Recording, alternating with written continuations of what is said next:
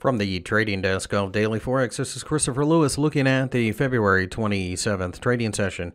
In front of you, you see the euro dollar tried to rally and then turned around to form an exhaustive candle. Now, having said that, the weekly candles are a couple of hammers, so expect a volatility. I do think that we're going to drift down to the 1.05 level, but that's going to be a serious fight. So rallies are to be sold. That's probably the best way to deal with this pair, really.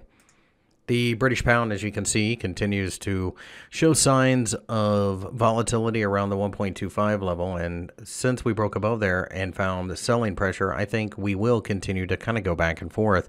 No interest whatsoever in shorting this market. I think that given enough time, the 1.24 level will cause this market to bounce and will reach towards the 1.27 handle.